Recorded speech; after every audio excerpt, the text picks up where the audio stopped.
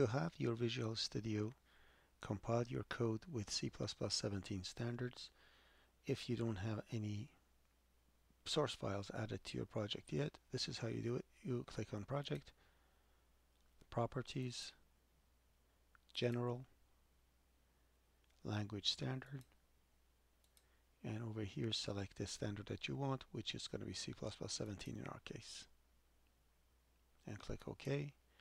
Now C++ 17 standards are applied.